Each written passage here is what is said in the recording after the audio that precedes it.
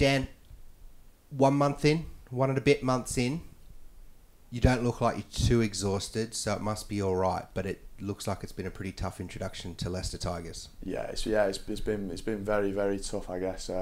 First few weeks getting hard yards in, but now there's a ball back in hand, it's getting a bit easier, I guess. So there's a pretty noticeable thing here, mate. You came in as an Ireland Under-20s player, but you don't sound like an Ireland Under-20s player. Oh, no, I don't. So do you want to talk me through this? Because you're going to confuse some people out there. So obviously I went to uni last year, played at Loughborough, played in the Buck Super Rugby, played in National 2.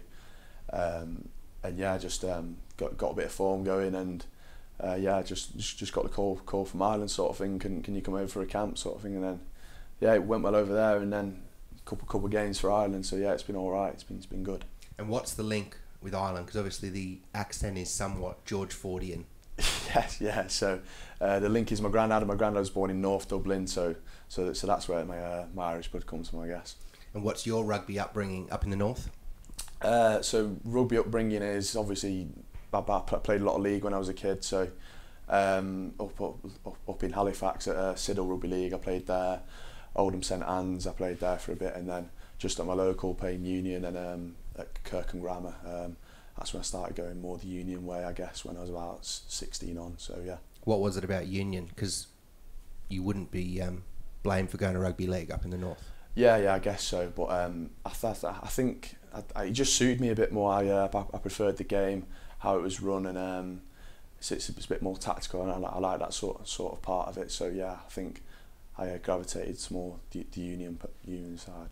So talk me through the opportunity came at Tigers. You had a conversation, I believe, with Jordan Murphy, didn't you? Yeah. So I'd have a conversation with Jordan. I just said, look, he just said keep going well, keep an eye on you, sort of thing. And then Six Nations came, and I played a couple of games, and then I came down to Over Park. I had a look, and loved it, and I could have saw myself being there. So yeah, I guess I'm here now.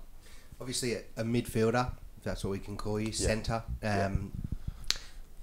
Some opportunities have probably popped up that didn't exist, so to speak, when you first arrived. Not that we're looking backwards, but you've still got some heavy competition, guys like Matt Scott, and obviously Mateus is coming in. Yeah.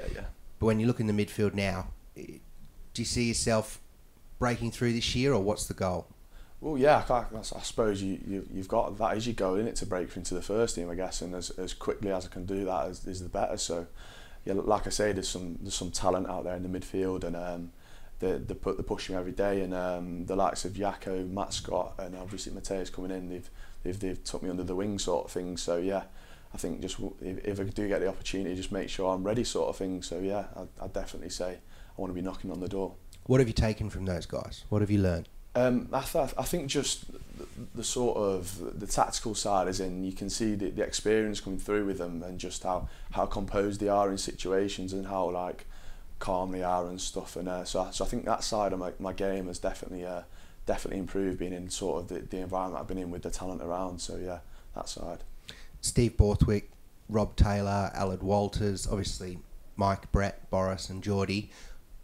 What have you taken from that new look coaching team? Obviously they're not necessarily new look to you in terms of previous coachings, but what have you seen? I think it's just a level up as I keep going, I guess, and the expectations they have, and the standards you need to turn up every day.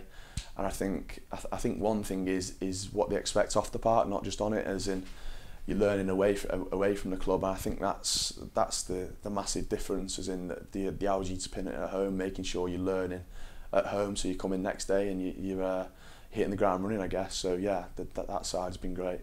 As a player, what can fans look forward to with your style and your approach to the game? I think I like to play attacking rugby, but again I like to I like to pride myself on defence as well. So bringing excitement from that sort of thing, so being aggressive in defence, and then obviously trying to score some tries as well. So yeah, I guess that sort of thing. George Ford seems to be someone you've gravitated towards. He's taken you under his wing a little bit as well. What's that been like for you?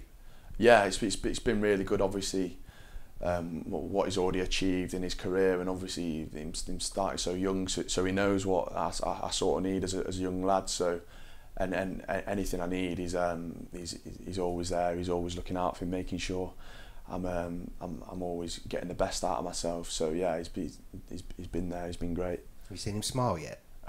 yeah, I have. Sure. Yeah, as long as you train well, then yeah, you do get a right smile out of him. He's quite a dull bloke. You might not want to say it, but he's quite a dull bloke. Oh God, maybe. Cheers, mate.